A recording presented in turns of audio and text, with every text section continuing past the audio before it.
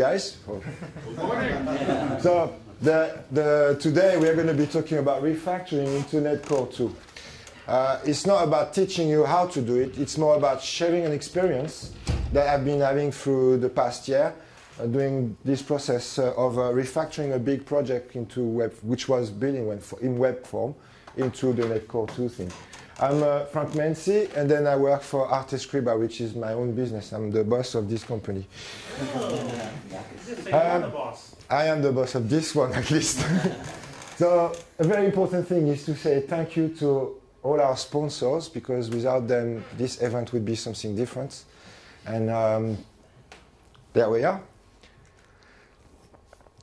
I'm going to give you a bit of scoping of who I am and then why I fell into this project. So at the moment, I'm based in Lyon, and I'm specializing in the Netcore 2, this kind of subject, transforming from an old web form into the Netcore 2. So I provide advising, consulting into, let's say, teaching to the team, for example, how to get into the new technology, and then transforming their ideas into, because what happened is Webform is a very different mind frame than it is for the MVC context. Most of my projects in the last 5 years, they were, let's say, 75% MVC5, a lot of DNN module writing with DFPCI, which I think a lot of you know. And then this year, actually, that's why in the 5 year, in the 3 years, sorry, it counts as a 5%. This year has been a lot of Netcore 2. So, in fact, when we get into this situation, everyone will come to you and say, forget the past, embrace the future. This is more or less the key essence thing about moving into the new technology. That's what Microsoft has said when we say we do the breaking change. That's more or less where we are. The feeling of it, the main feeling of it. But the fact is, in reality, we can forget the past. It's not happening. Why? Because we've got, just speaking about the project I was in, we have tens, even thousands of years of analysis behind this project. That was like 10 years, 10 people, building, brick by brick. And then there I come, I fall into this, and they say to me, our customers are unhappy, we want to move on to the next thing. What do you suggest? Okay, let's do some bit, try this, try that. And then we have to keep this legacy system. This is the core of the business. This is where the money flows in. This is what makes this business live. So we can't just say, we cut it off, and then, okay, now we do a new thing. Because otherwise, the business is stopping for like 3, 4, 5 years. By the time it gets back on track, competitors, they've taken the market. And when I was living, I studied in England. When I was living there, one of the main things I've learned, that's like deep into the British engineering, which I deeply respect.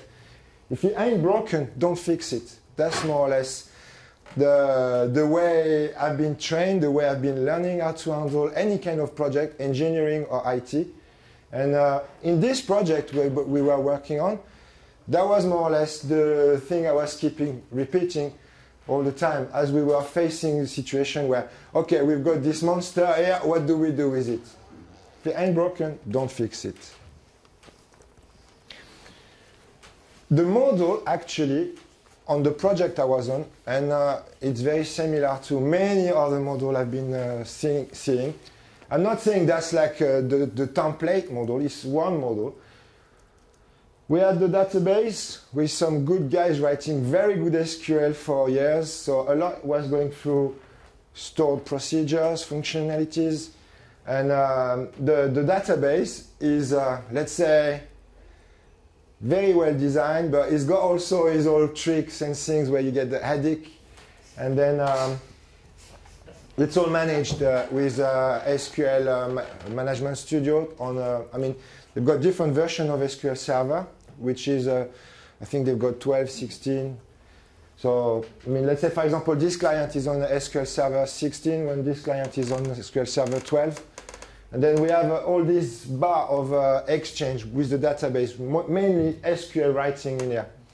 And then we get to the layer where all the applications, some of them, like for example DNN that we know, they use DAL, DAL2, Petapoco, all these things. And then we have Entity Framework for other projects. I mean, both can live side by side, as you can see. I mean, as the model here shows. And then this line say, okay, we don't really want to know the details of what communicate together at the moment. The REST API is more or less what I introduced when I was starting to speak about going into Netcode 2. The REST API was starting to be in this, in this company, they were starting to do things like this. They use a lot of WCF rather than the REST API. Then there is the application. That's where our DNN would sit. And then on this company, they have a feature with a lot of robots. Like things, data triggering things, and then a robot sending information to a client. Or the opposite, robot going to database externally and then collecting data. So going to the rest of the world and exchanging like this. And then from the application, the clients, the one paying the license really, they were there, where they were.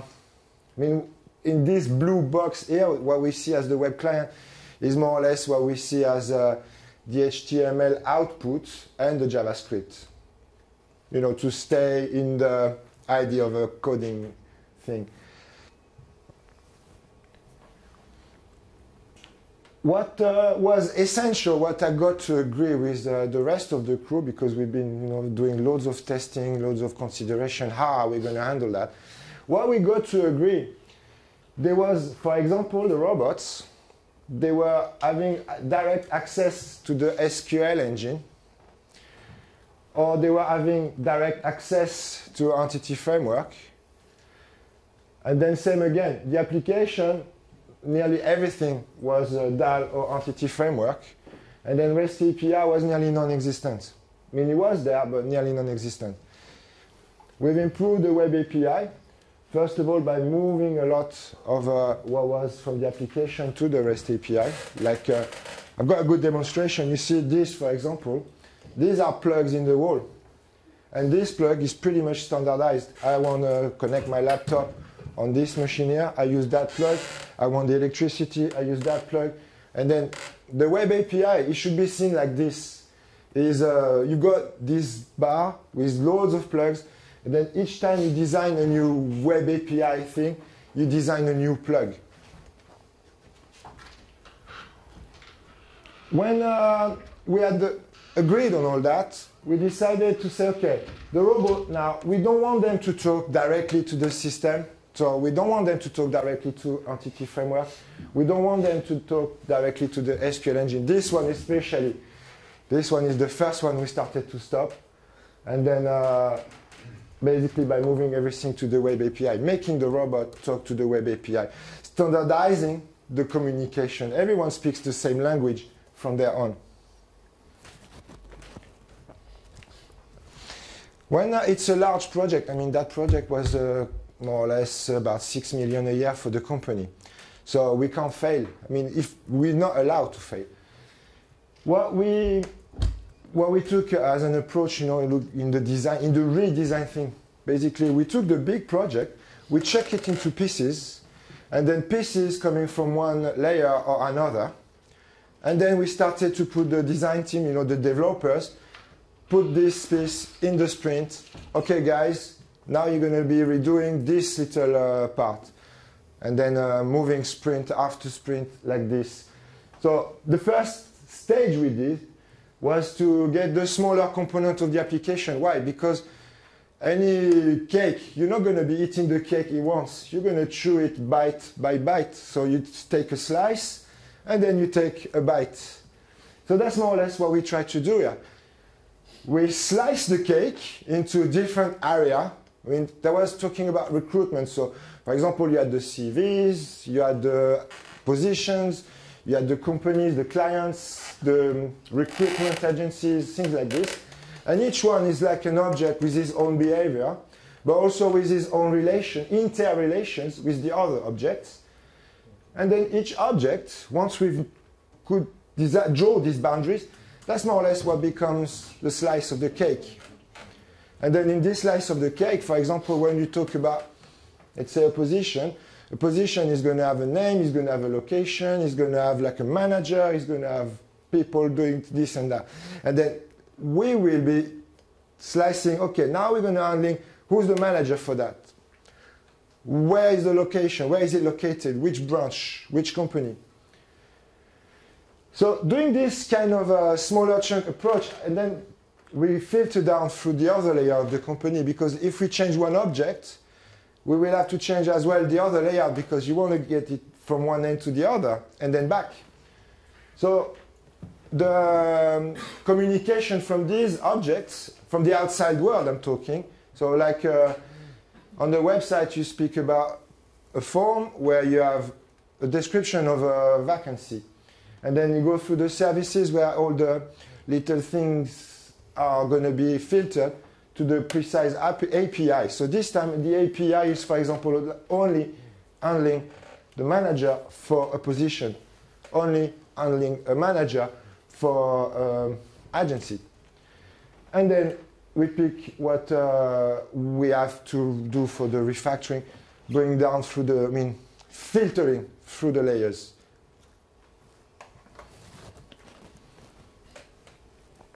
What, in terms of how we decompose the team that did the design, that did the redesign, we first played about the client UI, because this is what the client will be seeing. And this is what will have the most impact for the smallest amount of work. Looking at DNN, for example, and looking at this project, we had the same questioning, where the commercials, they were coming back to us saying, yeah, well, we can't sell anymore because the competitors, they are offering a mobile which is just so sexy. And then ours is not sexy at all. It's not even working on mobile. Okay, let's do this. What they want? They want this form and this form. It's vital. It's got to happen. We do this. We put a guy, 2 weeks. He does the mobile version. And while doing this, he reviews all the CSS. The next team take it on and then say, okay, we're going to provide, you need the data like this, we're going to provide you the data like this. So just in 2 weeks, we've provided a new side, a new facet of the big project, when now you get the customer having like, the salesman, sorry, having like a cutting edge in argument to go back to his customer and say, yeah, look, okay, the competition is sexy and this and that, but we've got a very good product, a very strong product, and then we are replying to you that now we can go forward. What do you think? Yes, we do. And again, through all these layers, there is some kind of disconnection. if as you go along with the design, there is some kind of disconnection, there is a separation, where you could practically, you could do just the client without touching the rest. You could do just the web API, and then by doing the client, you define what you do. That's what we did. By doing the client, we defined our requirement for the web API. By doing the web API, we defined our requirement for the data model and the DB exchange. And then this, we kept it, at the moment, we kept it toward the end of the year, where what's happening inside and outside the database is going to be 2 different matters. First of all, because it's a different set of skills.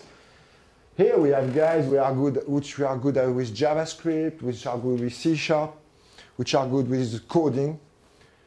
Here we have guys which are good with database trigger, SQL in general. And so it's 2 different sets of skills. And then we kept it separate. We kept it for later. We want to have this and that fully, as neat and precise and well advanced as we wish, as we want. And then once we will be all happy with that stage, where you see here I put this arrow with the MVC. The idea with this arrow is more or less the design goes in a cycle like this, where this arrow basically defines your razor view, and then defines more or less what you will be writing in your razor view, making it easy for you to go for the next cycle again. And then end of the year, most likely, we have in the pipeline that we will just go back to the sitting table, brainstorming everyone. And then we will say, okay, now we look at the data on the database. It's not everyone agreeing. This is more or less my take on this project. And I've got to be honest with you. Of all the people which have got a kind of argument for, which are around the table for making the decision, let's say we are 6. I am the one who talked the best, so usually I get, the argument coming through. But there is 1 or 2 who are really reluctant. They say, no, we should be designing the database as we go along. And I said there is nothing wrong in doing that. You could do this same little arrow could come down here as well. And then nothing says it's forbidden. It's just a choice we made. Because when I handle project, I like to limit the scope and then say, okay, anything which is outside will come back on the second round, which makes it easier to chew. So at the end, after now we started October last year, so it's like 6 months ish, 9 months, 6, 8 months. That's more or less what the new system is looking like at the moment, where we've redesigned the web client with Netcore 2 and Angular. Not all of the web client, a big part of the web client. So it's got, like Mitch Seller was presenting yesterday, the 2 websites side by side. Like 2 applications side by side, where you got the old application still doing its life. And then you got the new face, like for mobile, and then for the new way of handling. In particular, in this, what we did is like, it's the key for anyway for this business. It's like they can have 8 million CV and filter it in less than 3 seconds. That was the challenge for me, honestly. Spent a month just preparing the SQL query for that. And the robots as well. The robot is in the process, but more or less once the robots are being dealt with, that's how they're going to communicate. There will be no more direct to EF or direct to the SQL engine.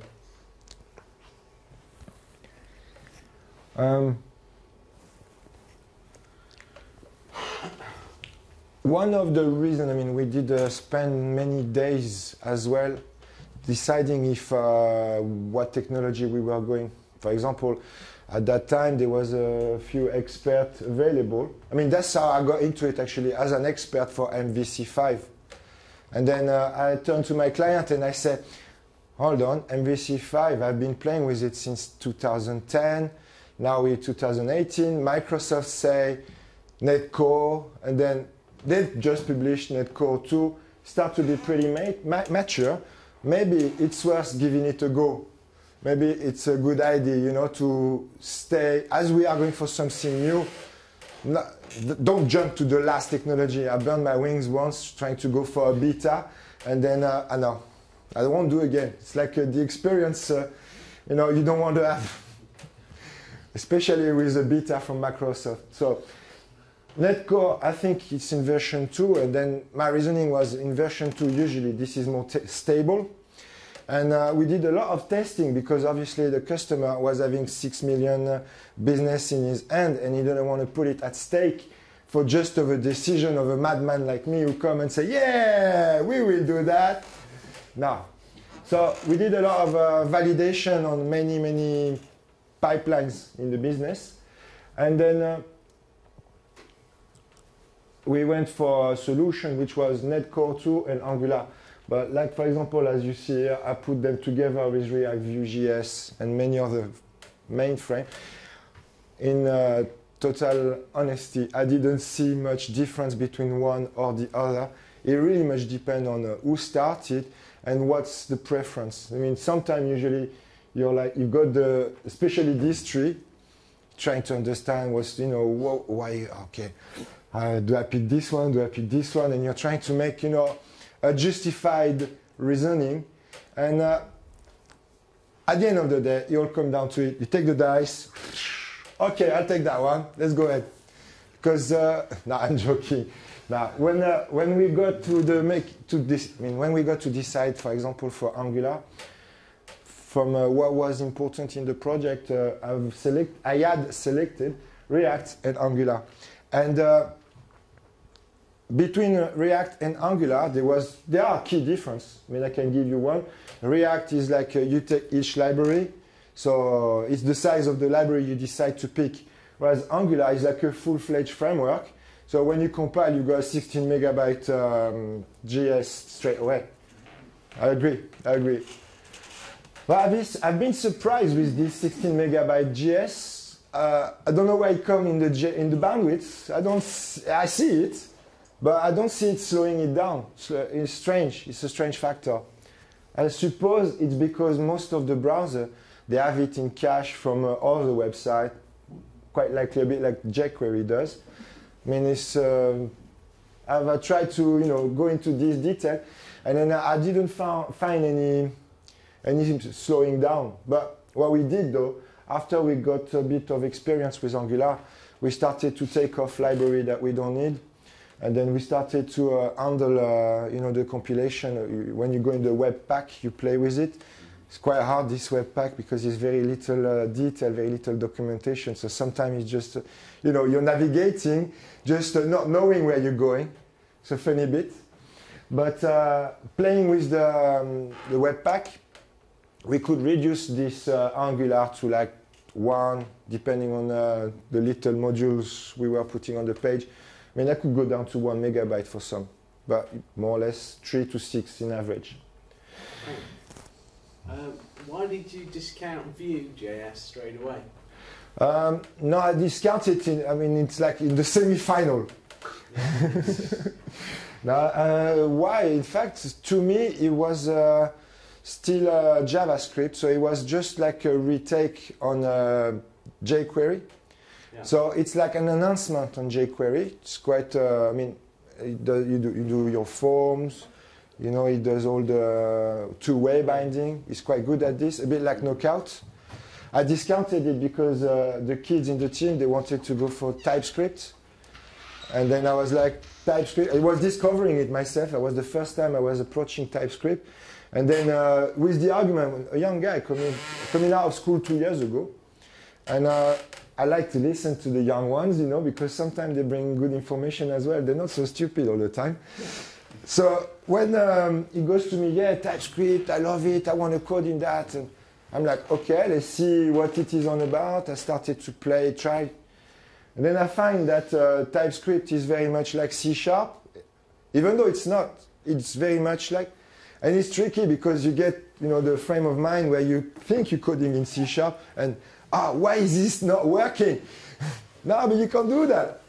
But once you get into this kind of problematic, this kind of project, I think it's probably the most difficult bit, being able to have two brains.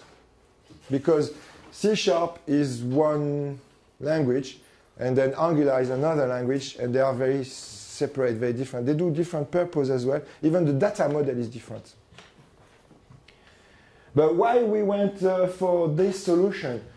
The number one reason, as I was expanding on Angular, is when... what is he crying for, Leon? Remind me later.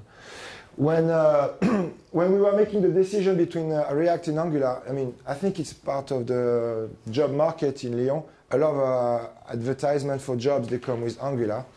And then so all the people searching for job, it's easier to attract an interesting developer with Angular skill or looking to get Angular skill.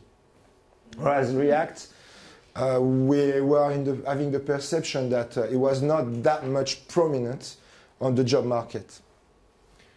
On the job market, speaking about looking for a junior developer, we didn't want to pay them dear. And then when we were doing the job interview, actually I was doing them, so one of the key arguments was we were selecting the candidates, and then honestly, I can't expect someone to be expert in Netcore 2, where I've just started myself as soon as it started as well. So I can't expect someone to be expert on this, and I can't expect someone to be expert on Angular 2 or 4 either. So we were telling them, okay, we're looking to find in your CV some set of skills, and then we will be teaching you these 2 skills. You should see the sparkle in the eye of this kid. I want. They were ready for anything just because we were telling them we are going to train them in this. So that was like one of the key reasons for making that choice. And then even the team that was in a place that was doing Webform for years, they were really happy, to come out of the Webform environment and then start to do something which was a lot more, honestly, it's like if you're driving an old car, bumping, and the seat is painful and things, and then you come into this and you're like, sitting in a Mercedes. Right, very easily, very quickly, you get a 6-year interface, a 6-year look to the interface. You don't have to put too much effort because Bootstrap is well integrated. If you don't want Bootstrap, you switch it, you put Material.io, Foundation. It's very well integrated, each of them, and then you choose the one you prefer. I mean, for example, we had the problem, the designer, he was a designer, so he didn't really care what was what. So he used the Material.io icons, and he used the Bootstrap theming, like the things. And then we had to mix the both. So, well, we made it simple. I did it Bootstrap. I took all the material icons into a SVG folder. And then I've been doing the editing of my young kids to learn SVG as well. Because I believe in SVG. When I say faster production capability, it stems from, it could be not true, let's say, the first months. Because there is a lot to understand, to learn, to be able to debug, and then there is a lot of tricks here and there to get your Visual Studio to, give you the information, say, oh yeah, it's bugging, but where? Because at the first months, there was things I didn't know. Then I was sending when I was compiling everything perfect, I played the website and bam, big error message. And I search and I can't find. I end up finding basically this message. I had to go to after some trial, I went back, forth, and then I said, yeah, okay, give a Visual Studio. I'm going to play Angular with Angular CLI. So I start to play with it with Angular CLI, and now I get the error message. Okay, tip script, this line is wrong. Okay, yeah, okay, I understand. And then I started to understand as well how to set the Visual Studio so it would display the error message. Because for some time, there was breaking silence. For like a month, it was breaking silence all the time. And then there's been this update with Microsoft. Actually, I went on the forum with Elon Lipton, someone of us know. And then I went on his forum and then saying, yeah, okay, this is breaking silently and this is doing my head in. If you don't do something about this, I'm going to have to choose another solution because we are at the beginning of the project. We are wasting a lot of time here. I had no reply. But as a reply, I suppose, let me guess, there's been an update coming, and then Visual Studio started to say about the description, which line in which TS file it was breaking. From there, faster production capability, it means, for example, in Angular, you can design a data grid with a lot of life in there, and then you warp it into a div with this little name. Then you use this exact same data grid with something else. I mean, we did like, you can go into parametering the things much easier than what we used to know. In fact, the levels of abstraction or the separation of things is pretty impressive and pretty clean. Plus, I was quite lucky because in the team I was working with, that was the thing they like to do. If sometimes the developers, you give them the time to think about how to make it what they think is the best without pressuring them for, delivering in time. And then they were coming out with a, very good component, which we could just call them by their name into another page. And then all the rest of the mechanics was falling in down into it, just as if it was already all done anyway. which is a good thing.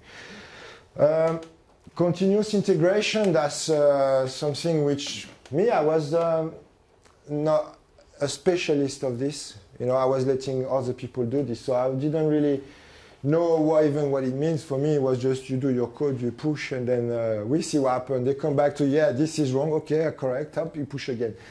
But at this level, on this project, because I was involved in the decision process for everything, at the moment, we were on TFS, and then you were publishing on one folder, copy the folder onto a server, see if it starts. And then there is this guy in the group who played a lot with Docker, Apache, Amazon Cloud, and then he was very fond of these things. And then he goes to me, oh yeah, your project in Netcore too, I'm sure we can publish it on this as well if we want, install, let the process for continuous integration flow, basically, allow it to flow, and then see where it falls down. So we did one step, oh, it's breaking there, okay, correct this step, and then the next step, and the next step. And after trialing error for about 3-4 weeks, 2 of us, but just playing, it was a game, really, it was not. It was like an hour a day, not even an hour a day, an hour a week. So we were trying things and then stopping what we were doing, having a meeting together. Okay, this is not working, so what do we correct? What do we do? We came to a continuous integration where every time one of the developers publish, automatically packs it into Docker. Docker gets sent to the Apache thing, and then in fact it's like a full copy working. And then on the last development thing, so we can do the testing very quickly. And now I'm at the stage where I'm learning how to put the unit testing, and especially Angular has got this thing which is called TS-lint, where you can do testing on the JavaScript side. So I'm in the process of learning it, but I can see let's say we spend an hour coding, and then someone behind the line is going to spend maybe 5 or 6 hours testing every side effect that it could have. Whereas with proper unit testing, you save this person this 5 or 6 hours easily. Maybe not the all 5 or 6, but at least 3. I would say it's reasonable to think that. The advantage as well of going into Netcore, it's very versatile. For example, at the moment, they're publishing onto IIS. And then, as I mentioned earlier, with the continuous integration, it goes onto Apache. And then tomorrow, a client this client say, well, okay, I've got enough to pay my server for Microsoft this and this and this. Let's say my ISP is giving me problem. I want a new configuration. I want to go to Azure. I go to Azure. I want to go to Amazon. I go to Amazon. I want to have my own dedicated web server, which I handle myself. But I have no one skilled in Windows. I want someone skilled in Linux. I put it on Linux, and it does. And I even had a client, but this was like another project, who he wants everything in his building be Apple. I'm not even allowed to go with my Android phone in his premises. No, actually, Android he tolerate, but my Windows phone. And even when I bought this machine, I phoned him and I go, oh yeah, I've got a new laptop, and he nearly got upset because he was not a Power Mac. Honest, he showed me the back of his shoulder. I was like, hey, come on, chill out.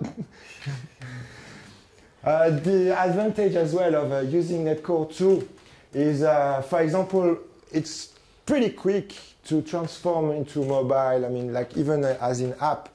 Since you're sitting on the plug I was mentioning, so your information, they are filtering through these plugs. And then all you redo is the UI. More or less what we did. We've got 2 or 3 examples of things we did like this. Is we had the UI, so the client in Angular and everything, where it was doing a lot of things. And then we wanted it to go for the mobile. And obviously the designer, he made something much more streamed down. And then the person which I put in charge of coding this goes to me, yeah, but that's stupid. If we copy everything, we make the mobile charge everything, and then we strip down what we don't want. So we're going to just do dedicated UI, in fact. Dedicated Razor page, in this case, you know, razor.mobile.cshtml, and then where instead of opening the page, then using CSS JavaScript to strip out what we don't want for the mobile, we did this in the editor of Visual Studio. We wipe out everything we don't want, and then the code is really streamlined. I mean, we come from a page where there was, let's say, 150 lines, and then the mobile app for the same service is like 30 lines. And then we did a few pages like this where it's like pretty obvious that if you clean it up, but in the code, not with you, like most of the applications tend to push you to do, to say, okay, we use CSS and then we take this off, and then we use JavaScript to take these other things off. We went for the streamlined version, even loading, the CSS files, dedicated CSS file, dedicated JavaScript file. Everything is dedicated for the mobile app, but it's copy of the code, which we just clean after that. Okay, thank you very much for your attention. And I hope, you know, before I came here, I was thinking to myself, this is crazy of me, you know, coming to bring this kind of subject in a DNN conference, expecting the tomato, you know, the rotten tomato. So I'm really glad you didn't send any. Thank you very much. Any questions? You were speaking about slicing the cake before, and then doing the iterations. Right. Well, did you do that in Scrum, an agile way, or was it more like waterfall? Because I kind of think you did kind of both. Yeah, I think it's more or less there was no set rule. I mean, the team is trying to work what we call agile. We've got like, we define a sprint every 2 weeks, where we have like a list of tasks, which is supposed or likely to represent the amount of work for the, let's say, 3, 4, 5, 6. It depends on how many people I have in the team for that week. And then I'm very open with this. Each one come, we discuss. In fact, early in the week, we say, okay, these are all the tasks. Now, what do you like? So the one say, oh yeah, I like this one, can I take it? Have it.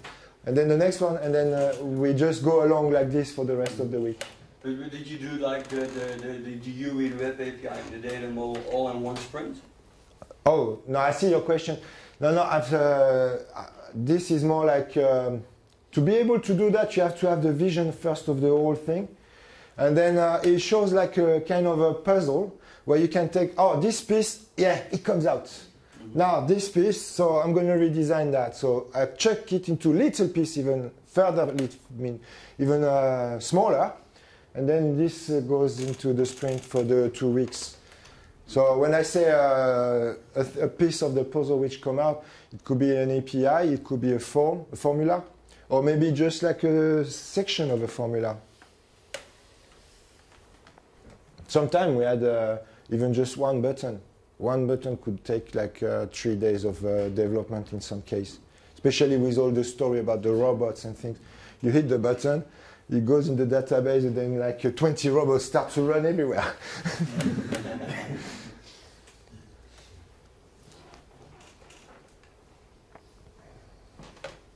Other questions?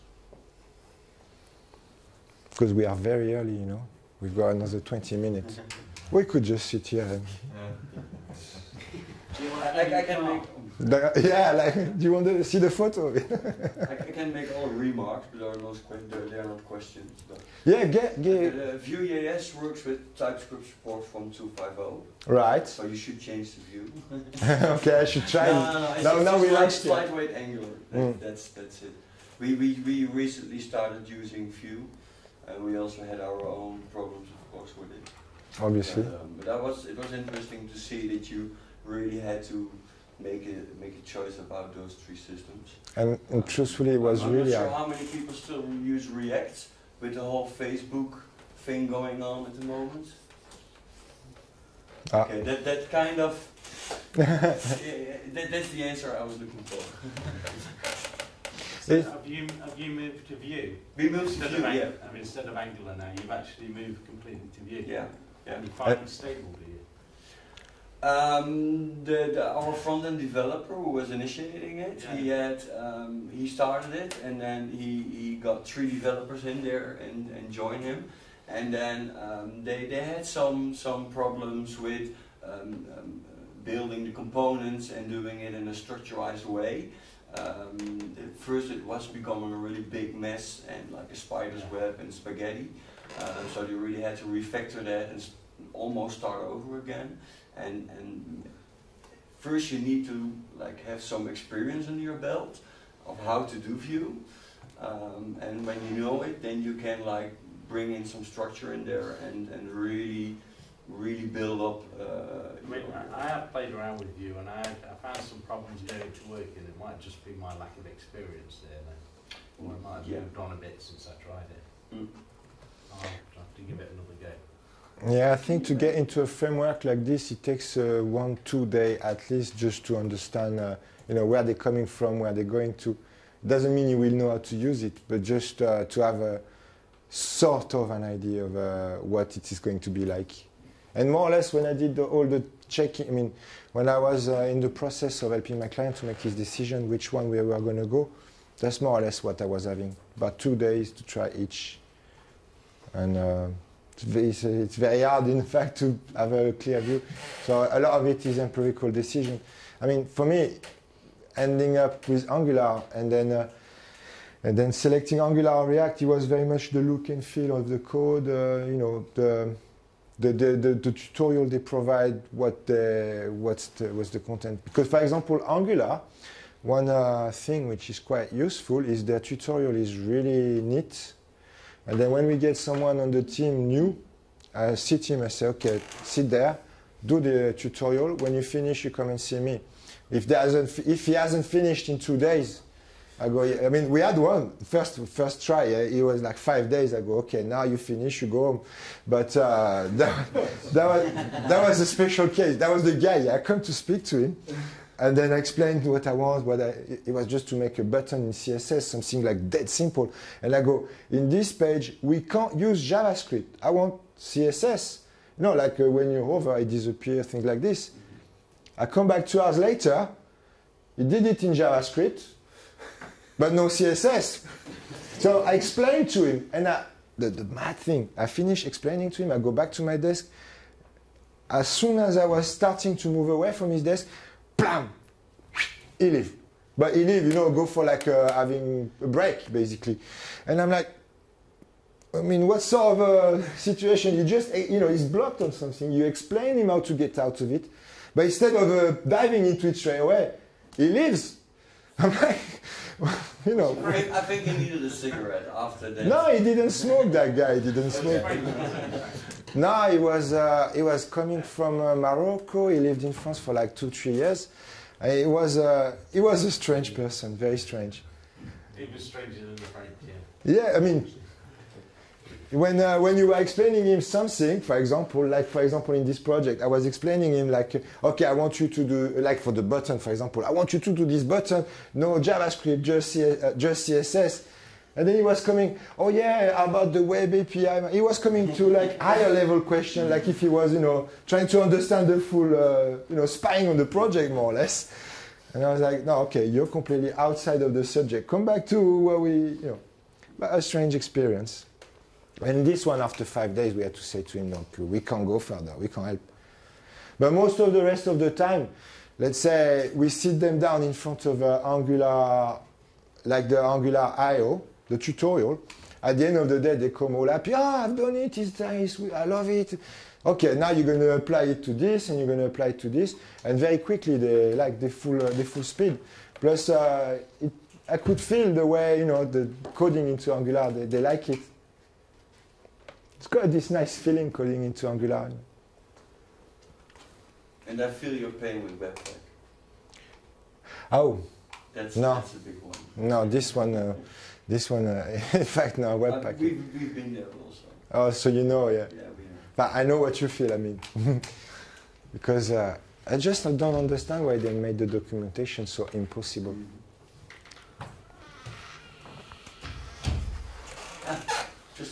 Just in time for the question, Ash.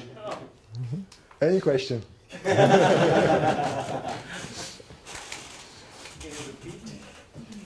You want to repeat? I can do that. We've got time. Yeah, we got 15 minutes. We go in double speed. No, in double speed. Where did you left? Where have you left? Was it here? Yeah, all right. Very quickly. The robots, we say, you don't talk to entity frames. All right, well, you know that one. So here now. So we slice the business into layers. And then basically for the analysis of what we are going to be redesigning, we say, first of all, you take the company, it's a big cake, you slice it into slice, and then when you're going to be chewing it, you're going to be biting one bite at a time. So then you go slicing it through all the layers, where you decide what you're going to be refactoring into the new technology, because you can't be refactoring everything. Now, basically, what we had when we were having the new concept, we were designing what we wanted on the client UI, which was defining what we were going to do for the web API, which was defining our data model and access. And more or less, it was in a very straightforward way. We were getting the razor view, and then with the model, through the model and the controller, we were getting the razor view so we could feed it into the client. And then going in a cycle like this, chunk after chunk. I mean, I'm speaking the slice inside one chunk, and one chunk, one cycle. And then we kept this big red line here for the separation. The main reason is not a rule. It's just we had guys good in developing on that side, client side and things. And then we had guys which were very good in SQL. So we say we will do the SQL in a later stage. That's the main reason why it's separated. It could be together. And, well, that wasn't what you were telling us, by the way. Oh, so sorry. Sure Yeah, come on. Thank you for your presentation. Pleasure. So are you running them separately or together? .NET Core? I had to enter. Separate? Yeah, separate app? yeah. You've got Webform.